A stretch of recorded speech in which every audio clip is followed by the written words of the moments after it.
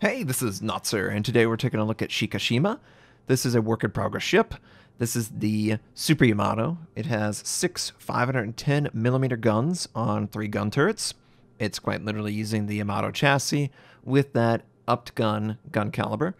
Wargaming has made multiple changes to the ship, and I'm going to talk about this version and what this version means in the game and whether I would actually care about it. My build is on the screen. It's basically what I'm using on my Yamato. Save for, obviously, Yamato has a legendary. This does not.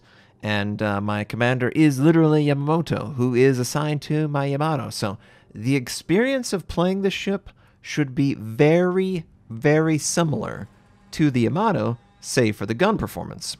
And boy, is it a letdown in the gun department. Yamato has 9 460mm guns, probably one of the most famous battleship armaments ever conceived. I think everyone knows what Yamato has. This has 6 510mm, which was apparently a prototype gun caliber the Japanese tested, but they did not like, and I don't blame them, because who needs 510mm guns?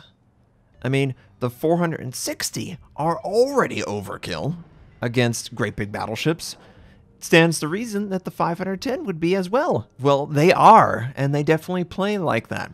But one of the nice things that Wargaming has done since the last version is updated the gun velocity, the reload, the AP damage, and just the overall feeling of playing with this gun. It's much more akin to controlling the Yamato than it was prior to this version. Prior to this version, it had a 35-second reload. It had a gun velocity of like 720 meters per second. It's very similar to American, and you can imagine that the guns took forever to get over to the target. So all of that long-range prowess that the Yamato enjoys could not be had by this ship. They have addressed that with the gun velocity changes. The reload is better. It's 27 seconds base, which of course is a really nice improvement. As compensation, though, for improving the reload rate of the ship, they have nerfed the AP damage shell from 19,000 to 17,000, I think, or 17,800 or something like that.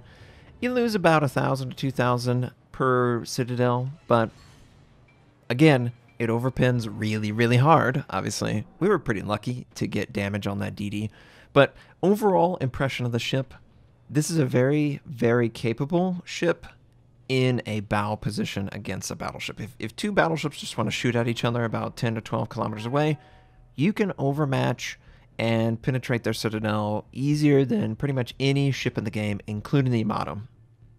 That little extra oomph of penetration really helps in that scenario only. Where obviously it isn't helpful is literally every other scenario. A broadside, a slightly angled. You don't get any benefit from having this giant gun caliber. You actually lose out. And it's hard for this ship to keep up with the Yamato's damage per minute, for instance. And the Yamato's damage per minute is very low. I think it's among the worst. I think the Kremlin beats it out with the damage per minute on battleships at tier 10.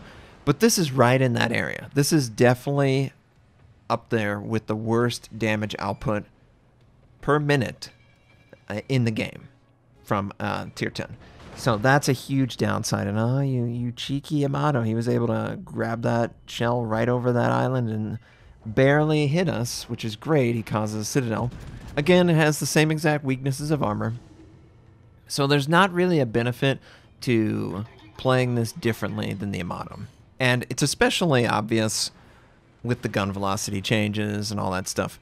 So, you know, effectively, you are playing a prototype of the Yamato that is less effective than probably a standard Yamato would be in every matchup, and you are going to be expected to spend steel for the ship. It's not going to be a cheap ship, but it kind of feels like a cheap ship because it's using a hull that's previously existed in the game. Look at the Ohio, look at the Thunderer, both using hulls that have existed with slightly different setups, mind you, bigger gun caliber, but they are using those hulls, and one is for coal and the other one is in the Research Bureau, and the Research Bureau definitely isn't cheap, but steel is probably the most expensive resource. And to have this be a steel ship It has certain expectations it must live up to, which it does not. It is not in the same vein as the Burgon or the Stalingrad. This is not one of those ships that you look up to and dream of owning someday. This is a ship that you look at and then you just play a game in Yamato and realize this is a lot better experience. And oh boy, this guy pulls like the hardest Notser right in front of me, which is always enjoyable. We're going to lead him as he's trying to reverse out. Hopefully we catch him. And, you know, the guns, we're using 4 guns in the front, trying to incorporate the 2 guns in the rear. Obviously, when you open up that much, it makes your Citadel vulnerable to damage. I am placing this island in between my ship and the Yamato, so you can't do that cheeky shot over the island again. We do get a Citadel. Citadels happen very frequently against max range targets, bow tanking battleships, where you get a chance to go point blank. But they don't happen that frequently, and if you look at the Yamato is another ship where they don't happen that frequently either, because cruisers are thin. Hell, even battleships, I overpen battleships when they're broadside. This just has so much penetration force that you're going to wish that you could drop the caliber down, which you can by playing the Yamato. So at the end of the day, it's a Yamato with 510mm. You lose 3 guns for that. The gun performance is very similar to the 460 in everything except the gun caliber. And that gun caliber alone is the reason why these guns are they're just hard to use. You know, because of the gun caliber, you have to limit the number of guns that can be in a position. Okay, well, if we go over and look at something like the Georgia, which is a 6 gun, you know, the guns themselves can get, you know, really bad matchups where you could face a snowstorm or something that throws off your accuracy further.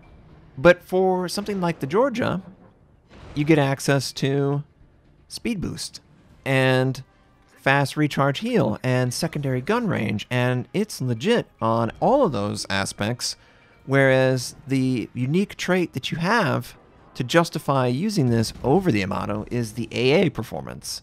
And, you know, I don't really feel like the Yamato's AA is bad, especially when you look at the context of the game right now. It's actually pretty good, plus the torpedo protection. The Yamato has always been a very effective anti-air ship because of the torpedo protection and the amount of health it has, but it's always been vulnerable to AP dive bombs, and this is going to be just as vulnerable.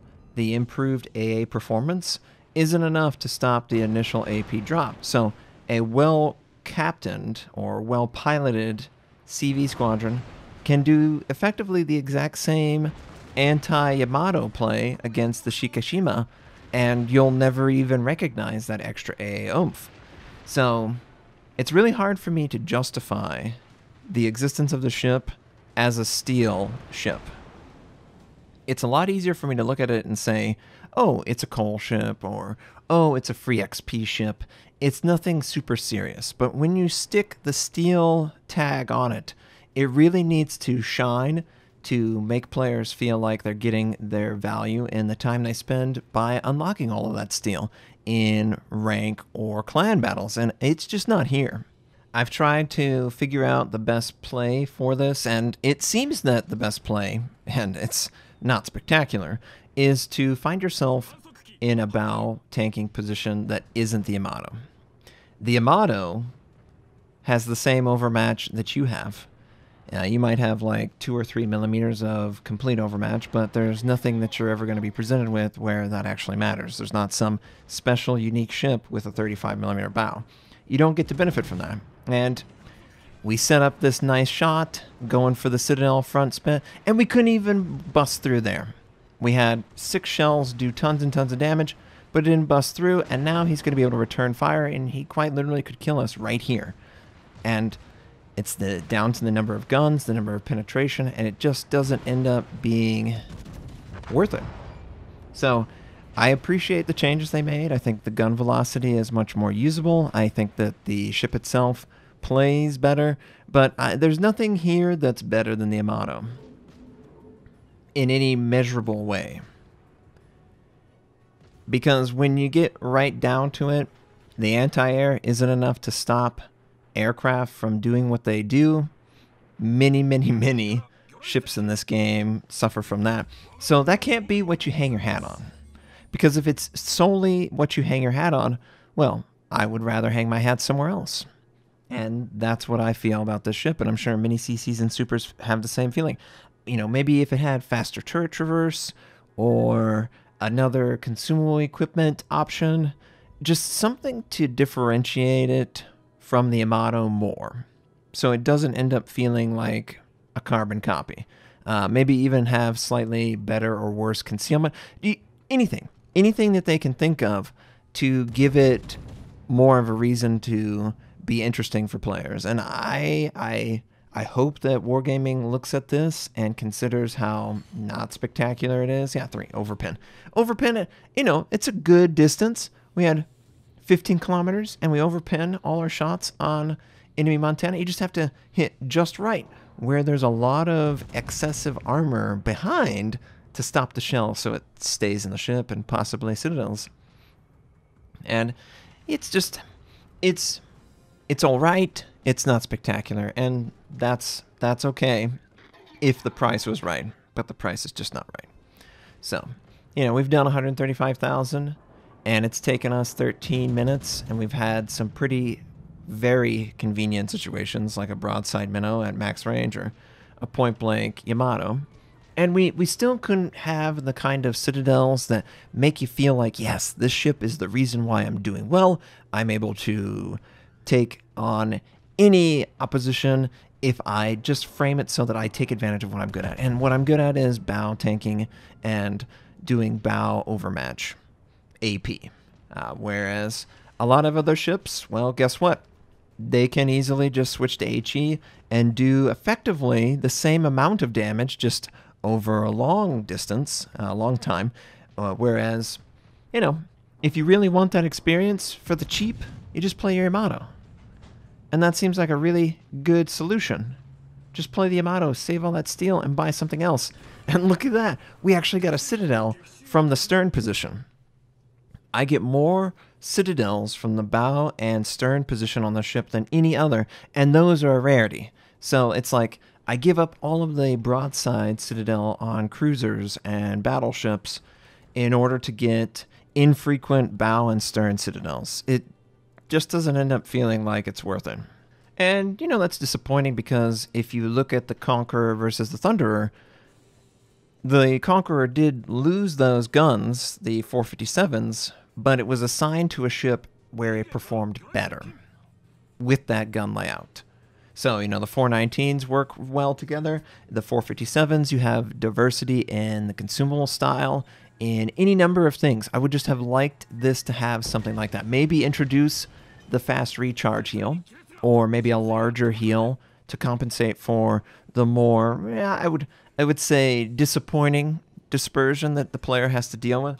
As it stands right now, gun performance is definitely more usable, but it's so inconsistent because of the number. I don't think you can overcome that with just gun changes. I really think that they need to offer something different from the Yamato so that you don't feel like, okay, well, it's just a downgrade if I do anything similar to the Yamato, save for I can kill off aircraft slightly faster, which at the end of the day, you guys know, that's not a really good trait. It needs something else. So faster turret traverse, consumable, maybe a different heal, just something to make it feel different enough to justify that slot in the port. Right now, as far as I'm concerned, it does not. Thanks for watching. If you'd like to check out more of my content, you can click the most recent or the most relevant uploads. You could also choose to subscribe to my channel. We do daily Wargaming videos, first impression, how-to, news, and review related. My North American recruit invite is on the screen. You can take advantage of that. I stream at twitch.tv/Notser. Thank you, have a wonderful day, and I'll catch you next time.